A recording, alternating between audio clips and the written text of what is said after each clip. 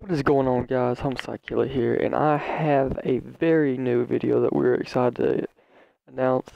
It is a new glitch to swim under the map, and it's also, as I said, well, obviously under the map, and you can swim under the map. I'm 100% sure we are the founders of this glitch.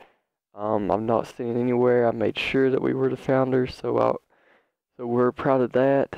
The way it was found was kind of funny, but it was sort of random. As you can see, it's here at the Playboy Mansion. If you don't know where it's at exactly, if you couldn't pay attention, notice real good where I put it. We also uploaded a video yesterday showing exactly where it is and sort of showing the area off. But for this glitch, it's pretty simple to do. All you're going to do is go inside the cave here.